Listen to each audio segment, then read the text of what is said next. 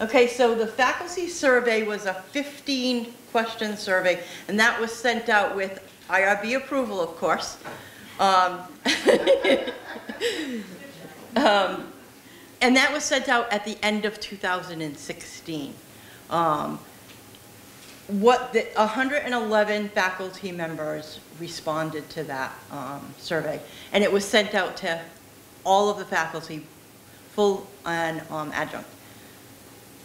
So from that survey, we realized that 87 faculty members of the 111 were currently using Blackboard. And that was not just for fully online, that was fully online, hybrid, and supplementally. So those faculty who teach face-to-face and use e-learning to supplement their course spaces. Do you have a question, Ravitha? I thought the number was low, how many faculty members use, but that is of the 111. Right. So out of 111 who responded, 87 answered that one question. So what happened was, even though we had 111 responses, not everybody answered every question. Oh. So there were some skips. 65% of the faculty who said they were not using Blackboard did express an interest in learning more about it. And 73% of the faculty that were surveyed said that they were using publisher content. Now, whether that was publisher content that they put into e-learning or whether it was not using the e-learning system at all and just going through the publisher. And we're really trying to get faculty to look at the cost of the book, the cost of the code to use the publisher content, and different ways that they can implement to reduce that for students. And 9% of the people forego using Blackboard altogether and either use their LMS publisher or their own websites. We have a few people here today who that falls into. So 107 people responded to this particular question, and 63 indicated they never attended a Blackboard or e-learning workshop offered by anyone in the site lab. And so we have all of these people who are using the system, but they're not using it as well as they could, and they don't know all of the tools that are available, or they don't know specifically how those tools can reach their students.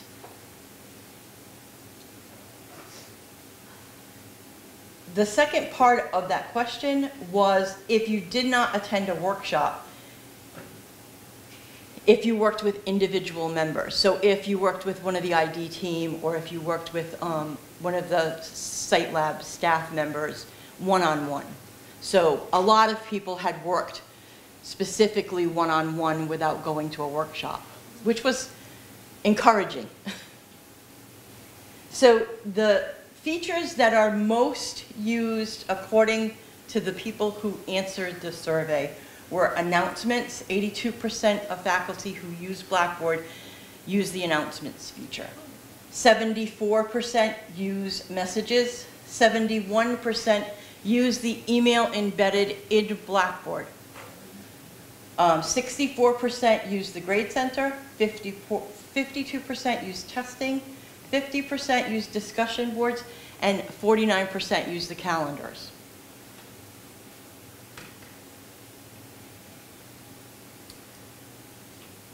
Okay, so 20 responses were dealing with specific issues related to student submissions using the tools, such as discussions and assignments and tests and surveys.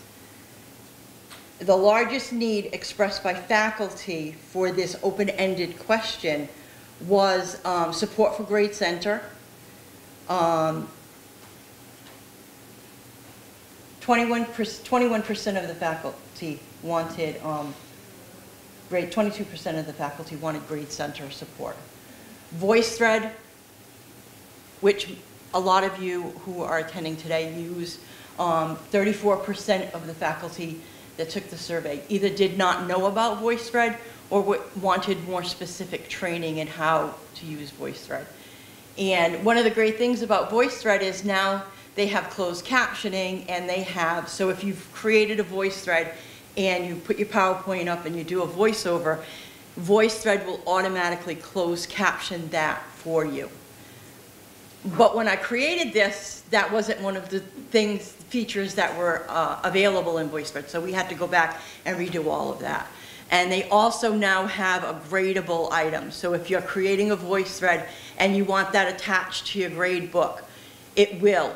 So you can go in and review what the students have either posted or commented. So that was another piece that we had to add in. So we had to change all of that. Link checker. So the link checker, what it does is there's in-course tools, there's an area where you can click on link checker, and it will go in and it will make sure that the links, the web links that you have in your course as web links, if they're not active, you'll get a red X, and then you know to go back and review them. So it's a quick way, if you're using a lot of web links, to check your course to make sure that everything you have in there is active and available. Surveys. 30% of faculty wanted to know more about surveys. Date management. 30% either had not heard of the date management tool in Blackboard or wanted more information on how to use that tool. The Grade Center, again, 22%, and discussion forums was 19%. And discussion forums in e-learning are not the most intuitive to use. So it is complicated. You don't just create a discussion and students get to see it. You have to create it, you have to link to it.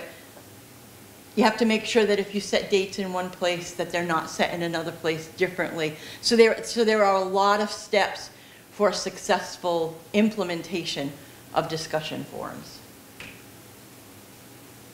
So 85% of those surveyed expressed they would utilize an online faculty training area. So the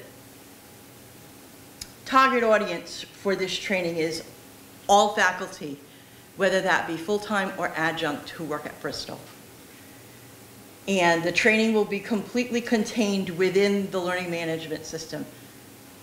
These are the topics that are going to be covered in this training.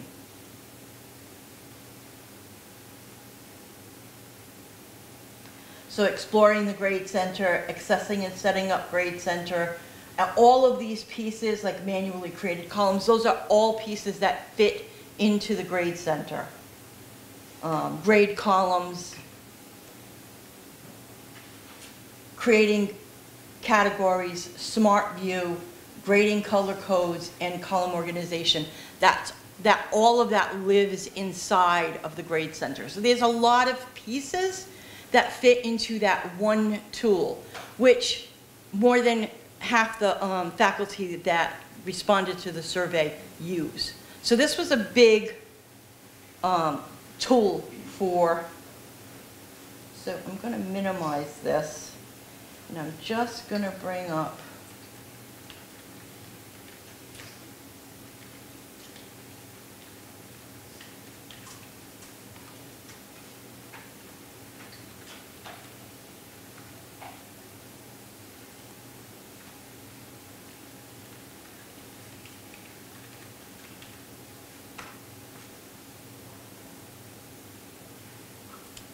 So I've created a faculty e-learning resources 101 area.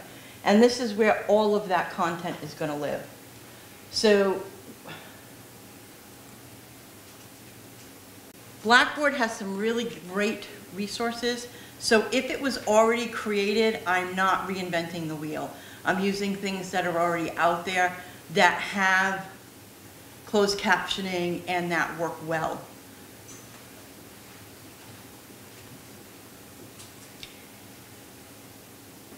So the first thing that I wanted to reach out to faculty doing this training were, do you teach online or do you want to teach online? If you want to teach online and you don't yet, then these are the resources that you're going to use to get there. So the first step, filling out the application to teach online, reaching out to your dean, reaching out to the dean of eLearning. These are all steps in the process to teach online that not everyone is aware of. And then also developing a syllabus. It's not always easy to know what, if you've never taught before. This is the first semester I'm teaching a class for CIS. And I had never created a syllabus. I've helped other faculty members create a syllabus, but personally I had never created my own syllabus. So I said, oh, this is going to be easy. I'll just put all the stuff that I tell everybody to use. And then I did it, and I said, April, can you look at this? And she said, you know, this is missing, and this is missing, and where you're teaching is missing. And I went, oh, but I have the disability service stuff in there, and the link works. And she said, that's great, but you also have to put your name and how they can contact you. And I said, oh, maybe I better go back and read what we have in the eLearning 101 space. So that's some of the things that we put in here, like what's on the checklist, what should you have in there, what do you need to have in there. If you're going to teach online, it's different than a face-to-face class, because in a face-to-face class you can say, okay, no phones, or don't use your computer, or I'll get back to you on that next week when you come in, or next class I'll give you those grades back. But if you're in an online class, every day is a class, because they can access it 24/7, 7 days a week. But you may not answer an email at 3 o'clock in the morning when they're doing their homework. And if you haven't stated that in your syllabus or somewhere, then they're expecting that instant turnaround. So you can say, I answer my email 9 to 5 on business days. I may respond to you on the weekend, but may not. So, or I grade on the weekend, on Saturday and Sunday, expect to get all of your grades back on those days. So when you're teaching in an online environment, fully online, you really need to spell those pieces out. So there's a lot of that information built into here. So I'm ready to start developing my course. What do I do? The first thing you do is gather up the materials that you would use in your face-to-face course and make an appointment with an instructional designer. And there's myself and there's Thais in New Bedford who do that. So those are some of the things. Of course, right here it says make sure you contact the Dean of eLearning and go through the rest of these modules before you start doing that, because it may be something that's not going to be offered online, or it may be something that there's other things that have to be done before it could be offered online. And then, of course, we built something in here about accessibility. So when you're, it is better to create good design when you're designing it than backwards design. So it's easier if you say, okay, I'm going to use this video, but I'm going to find something that already has closed captioning, versus, well, I'll just put this up and then later I'll find one that meets what I need. Because I don't have anybody this semester who needs closed captioning, so this will work. But then you never go back and fix it. So if you build it correctly, then no matter who's in your class, it's accessible and it's easy for them to use. Anybody have any questions so far? So, exploring the grade center. So this is just module 1, which I've redone. I have to redo module 2, so I changed the images so that I know which one I finished and which one I didn't. So these are the things in module 1 that are covered. And so what we did was we created video, so using Screencast-O-Matic. And we walked through, okay, so this is how you get to your grade center. So log into your class on the left-hand menu, click on Full Grade Center, because if you're brand new to eLearning, you may not know where some of these tools are located. So we started off at a very basic. This is where you find it. This is what it does. These are, you know, how you use it. And then, once we did that, I created PDFs. And so this is where you find create a column and what create a column does.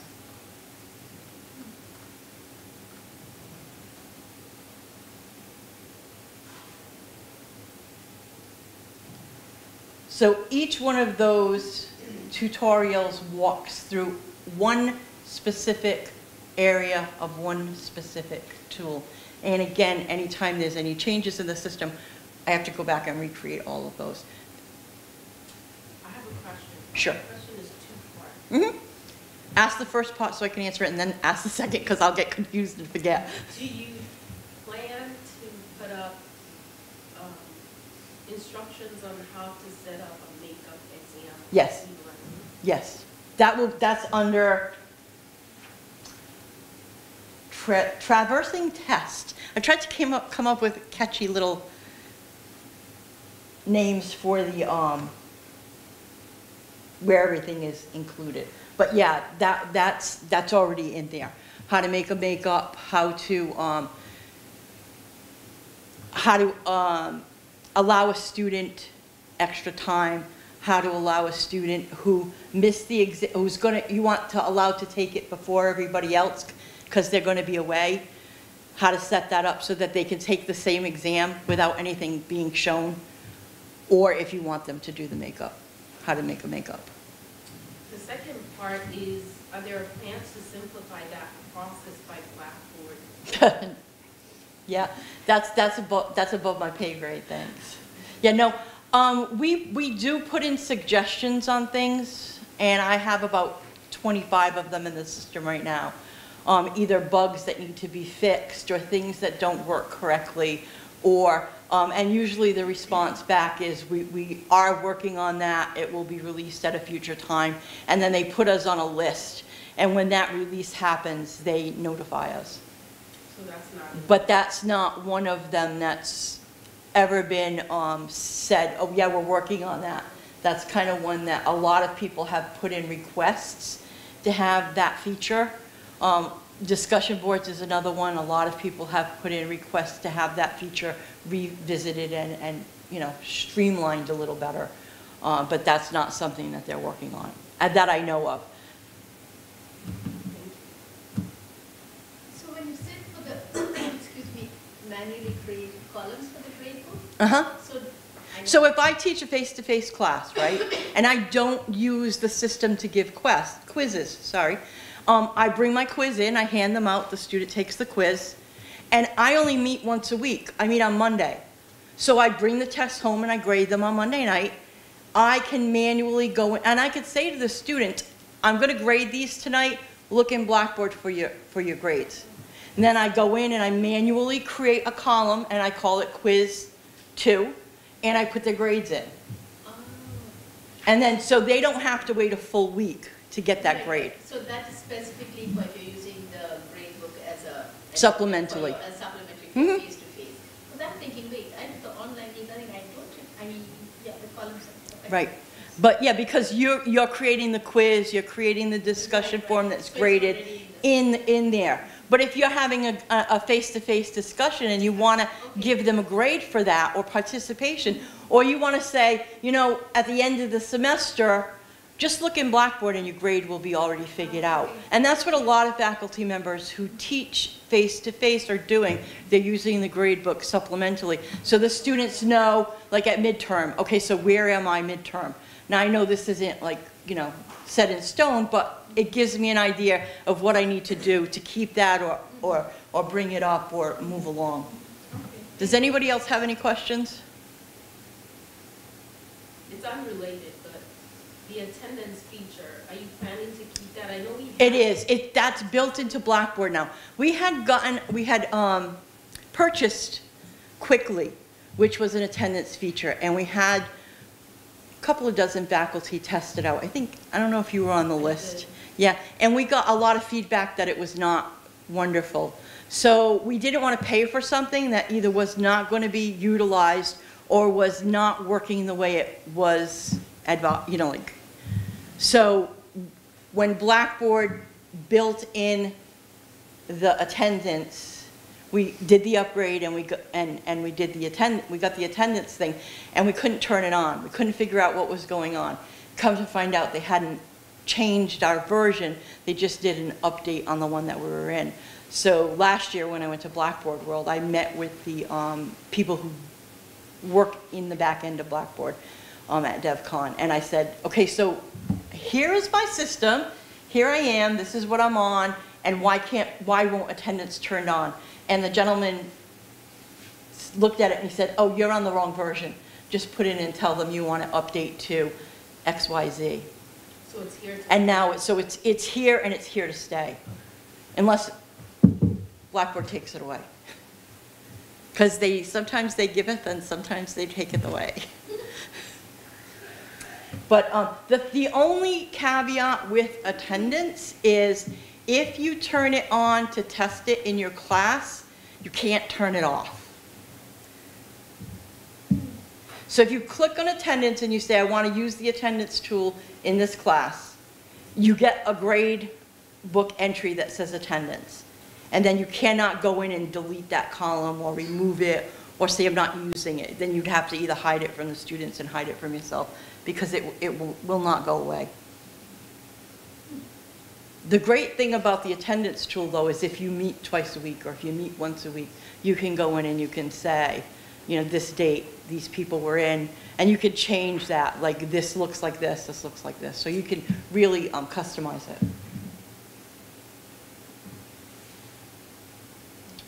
Any other questions?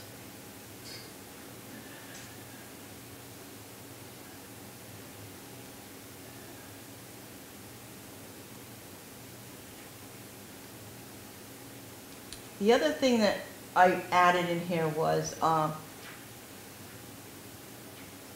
resources area. I will be putting one for OER in here so that if anyone who wants to use OER can get some basic idea. What is OER? How can I use it? How does it help my students?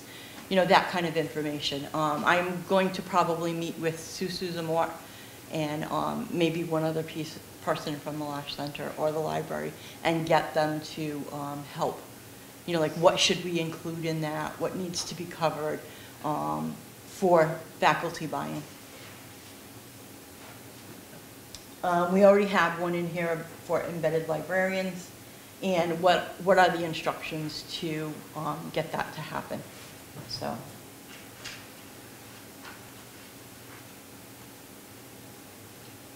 We have one on copyright, and this is what it's called. About copyright when the lawyer isn't looking, or when the copyright police aren't going into your course. So, you know, like just some, you know, the Teach Act works for some things and it does not work for some things. So that's another thing that we have to be careful about for online learning. Okay, and my last slide is about some tools that are available. And anyone who wants, I have a list of about, I don't know, 80 tools now. If you want that list, I can send it to you. Just shoot me an email at diane.forand@bristolcc.edu or to the Site Lab and just say, Diane, I'd like your free tools list. So these are some of the tools that I threw up here that I find very interesting. So Unsplash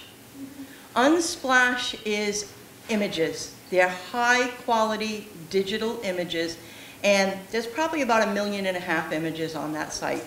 So if you're creating a PowerPoint and you don't want it to be boring like mine was with just text, you go to Unsplash and you find something that relates to what you're doing and you throw it in there, or in a PDF, or if you're creating a flyer and you want something specific to what your flyer is about, you can go to Unsplash. You just look in there and they are high quality pictures, so when you put them into your website or e-learning and you resize them, they don't lose pixel quality. no matter how big or small it is, it stays. Are you able Quality. to click on that now to show us one or two, or is that not possible? I can. I Thank put you. these in as web links. Oh, great. I'm curious, I don't know about the others, I'm curious, even a couple.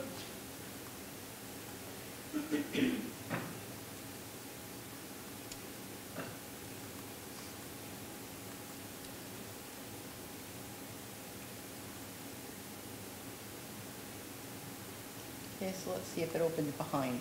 It did not. So,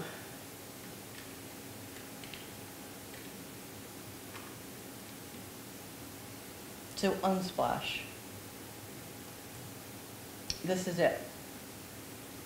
So you just put in whatever you're looking for. The last presentation I did this, I had some people from culinary, so I put beef in there. and that was not a good, it was not something good. I mean, we had a lot of cows, and everybody chuckled, and now like that's the big joke, Diane likes beef. So that's not what I'm gonna use today. But the great thing about these are they're all open resources. So there's no copyright. You can use any picture on here that you find. Everything is open, everything is free, everything is available. Why don't you put diversity?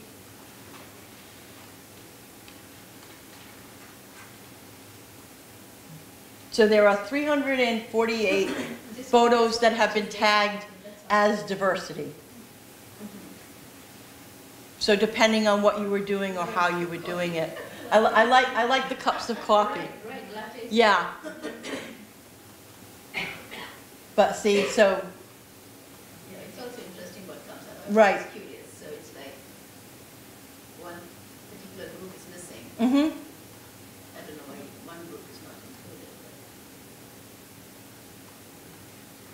But yeah, that's okay. So, yeah, so that's what we get when we look at diversity. There's not always something that you can use, but it's a great place to check out. Okay, so one of the other, Slido is Sly.do is, so if I'm doing a presentation and I want feedback from the audience, I create a Slido, and then on my slide I put, and I think Jen, you use this, right? Slido? No, I'm not familiar with that one. Okay, so you put the code in, and then everybody just goes to slide.do.com, and on their phone they put the code in, and it brings up whatever your question is, and everybody types in answers. And as they type in the answers, it pops up on the slide, on the screen. This is a great interactive tool to help build, like one of the sessions that I went to at Blackboard World, they used that Slido, and that's how I got a lot of the new free tools that I have, because they had a tech app. It was called App Smackdown, and everybody in the audience went to the Slido, and you put in tools that you were using that were free. And then they sent it out, that slide out to everybody at the session. So it was a really great resource. The feature that I used was Poll Everywhere. Poll Everywhere, yeah. But this one kind of makes like a word jumble, you know, like the word cloud, that's what I was looking for. And so if you and I both put in the same words, that will be bigger because more than one person did it. Flipgrid we have it free, and it's through Microsoft. So if you check that out, it's cool. I was at a presentation from Bridgewater State University. Eric LePage did it, and he teaches a class, and he used Flipgrid. So what Flipgrid is students take a video of themselves on the phone, and they put it up, and then other students can comment on it. So if they have a question about something, or if they have a concern about something, they do it, and then it gets uploaded into the course, versus VoiceThread. They can do it quickly on their phone, ask a quick question, and send it off. Diane, sorry, so you can embed all these apps in your Blackboard environment? Some of them are embeddable, some of them are not. But like Slido, you really wouldn't want to embed it into your e-learning, that's more of a class.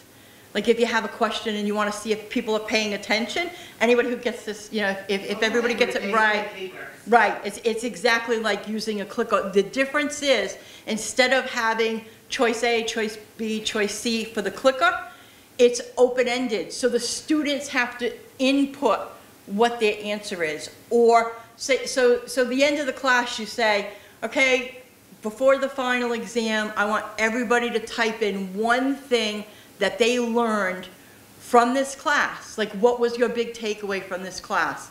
And everybody types in a different thing. And, or some people type in the same thing, and then you know, okay, so this was something they learned and they really liked because it stuck with them. So I want to make sure that I really cover that the next time I teach this class, or whatever it is the question is. You can bring it back in and make it So when they submit that, when do they submit it? it saves in your Slido account. So when they do it, it's like they're texting it and it's all saving, and then when you're done, you can go back and review it. It's not going to tell you who submitted what, or you know what word was from who, but you will have that saved. Live binders is another thing. So those of you who do want students to keep track of things, like an e-portfolio, you can have them create a live binder. And they get 5, I think, free live binders. And they can put anything that they have a web link to, anything that they have saved on their computer. So if they have a Word document, if they have an Excel sheet, if they have a PDF, they can throw it in that live binder and create a track that they can that is shareable to the outside world. So if you are an art student and you want to create a portfolio of some of your artwork, you could scan it in, throw it into live binder, and then when you go to apply for a position, or you want to go somewhere and show someone your portfolio, you can send them that link. So when included in your resume or included in your cover letter, and say, here are some samples of what I can do. I would really be great for your company because X, Y, and Z. And then they can look at it and they can see, like if you've designed a website, the link to that website would be in that live binder. So they could go and look at what your work looks like. But it's also great if you have a class that they're going to, or a degree that they're going to continue to build on specific items. You could have them create that live binder portfolio, and then next semester they don't say, well, I don't have that anymore. Yeah, it's in your live binder. That was part of the assignment. That was part of what we did, so that they can use it again.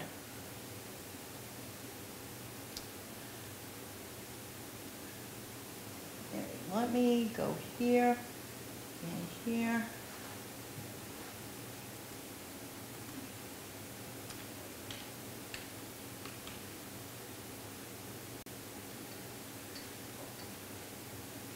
Like Post-it.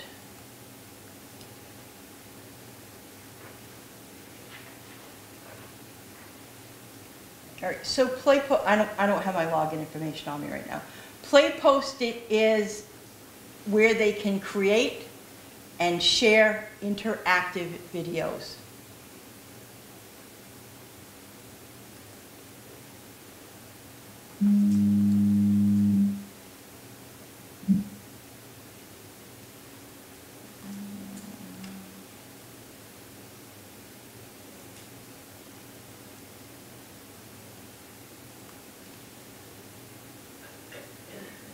See, so this is it's a free account if you're an instructor. So what you do is you create a video, and then you say, well, what if you did this? What would happen? So they, so remember those books when you were a kid and you could choose your own ending? So you read a little bit of it and then you said, well, I don't want to do that, I want to do this. So then you read that and it said, okay, this is your choice and this is your choice. So as you go through this, you can build those what if scenarios. So here's the video, or here's the text, and then you could do A or B. If you do A, well, you fell off the ledge and you died. Or, if you do B, you continue on and do, whatever it is you're doing. So Sil teaches coding, right? So you could say, if I did this, would it do this or this? Or if I change that, what would happen? This, this, or this. So then you know if the students are getting it, and it's kind of a fun exercise.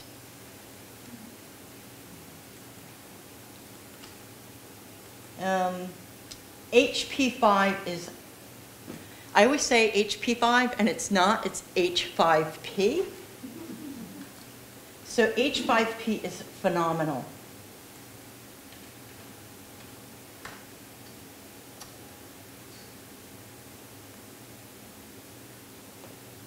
So you can create examples in that. These are all of the feature things that you can do with H5P. You can create any of these types of content. Drag the words, hotspots, pairing things. So this is a very powerful tool. It does a lot of things.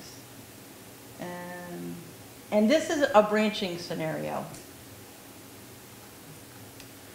So you've created this, you do your video, and you say A or B, and then you record what happens if you do A, and you record what happens if you do B, or if you do C. So I'm just going to click on this, and I don't know if we have sound, but...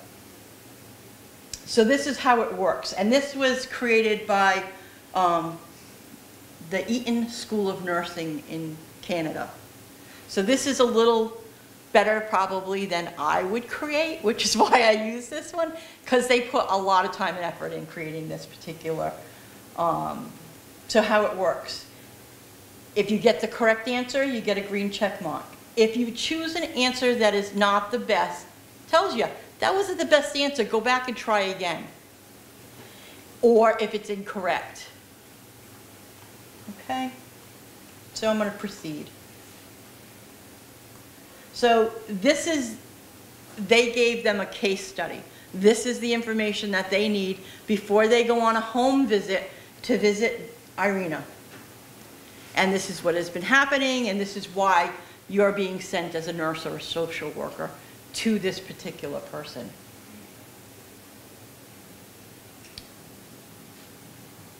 So it goes, this particular branching goes from getting out of the car to how you interact with the person at the door.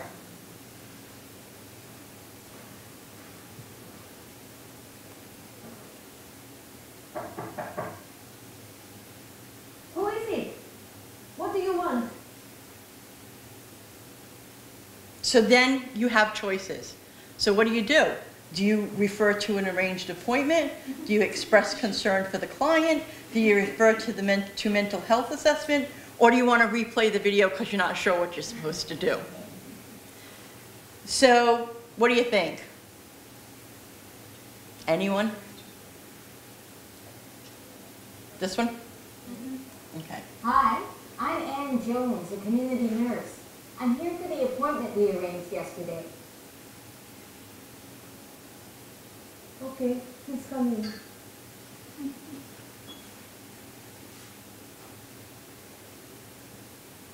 Hello. As I said at the door, my name is Ann Jones. I'm a nurse who visits families in the community. We offer many services in this community for young families. You might be interested in these. Okay, would you like to sit down?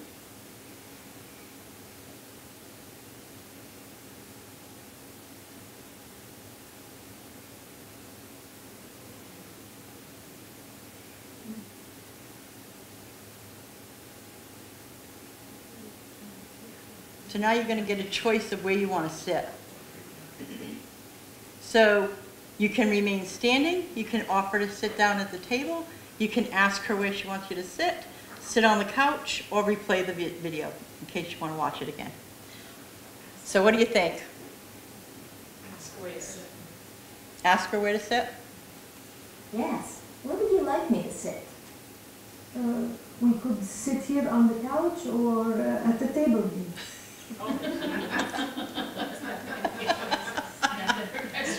Okay, so then it tells you that was not the best choice to do, and what seating arrangement will promote active listening as well as maintain your safety. So then you proceed, and then you get to choose again. So if you, I'm just gonna tell you, if you choose to sit on the couch, that's wrong, because she's gonna sit right on the side of you, and that's not, you're not ensuring your safety. So you really wanna sit down at the table, because it's a single chair, and there's space, and you can put your stuff down on the table. Not that I've done this particular thing a half a dozen times at least, but yeah, that's exactly what happens. So we're gonna say, sit down at the table. Okay. So Here's my card. I'm going to end this here because we're running out of time. Diane, can those be embedded into? Who is she? What is she doing here? Yeah, that's the problem.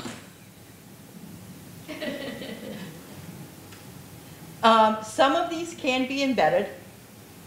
TeacherTube can definitely be embedded because it's just like YouTube. And depending on what type of H5P you create, whether you can embed it. Like that, you could get the embed code and put it into your course so that it would be linked. Some of them can be embedded, some of them can't. And there's about 80 different things that you can create in H5P, and I haven't done them all, so I can't definitively say, oh yeah, everything works, because I don't know. So that's the answer. Unfortunately, I haven't used all of those tools that are available in that tool set. I do want to say ViewPure. So how many of you use YouTube in your course spaces? And you get the commercials and you get the playlists at the end. ViewPure, what you do is you take the link for the video you want to use and pull it into ViewPure, and it does it. It does its little magic, and I mean, you still have the commercials if there's commercials in there, because that's how it's paid. But the playlist at the end, so that if there's things that you don't want them to look at, you know, because you never know what's going to come up to view next. It gets rid of all of that stuff. So they don't see the commercials on the side, they don't see all the stuff underneath, they don't see the comments, they just watch the video, and that's it. And it's not all that distracting stuff. So I know this one, that one in particular, ViewPure, a few of you would like. And again, Crosswords Labs is to make a crossword puzzle. So if you have, like you teach a health science course and you want them to review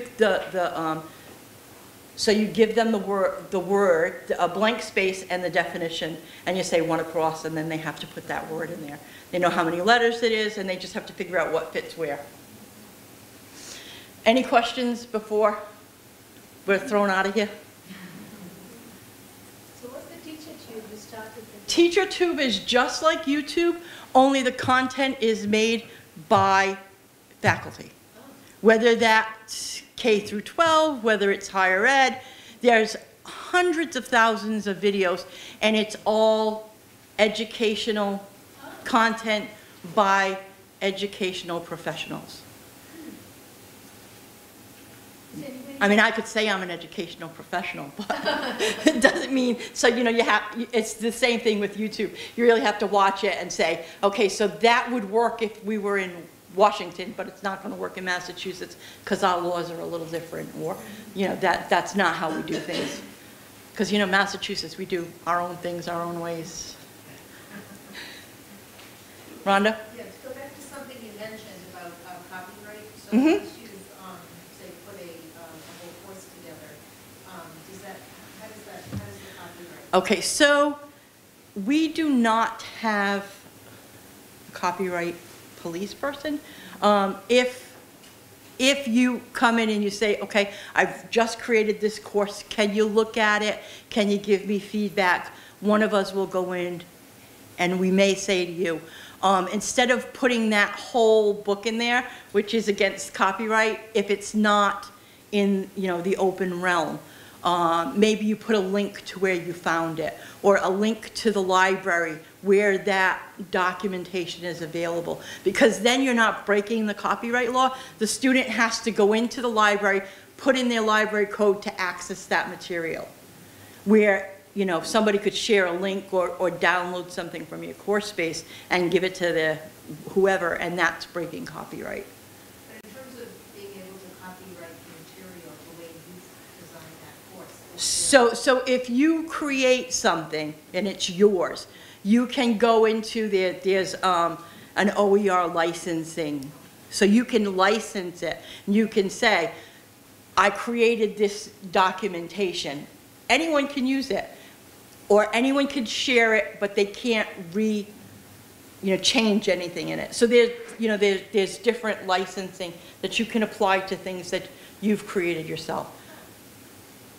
If you create an online course for Bristol Community College, now I'm not saying for anywhere else because I don't speak for anywhere else, but if you create a course for Bristol Community College, that is your course, that is your materials.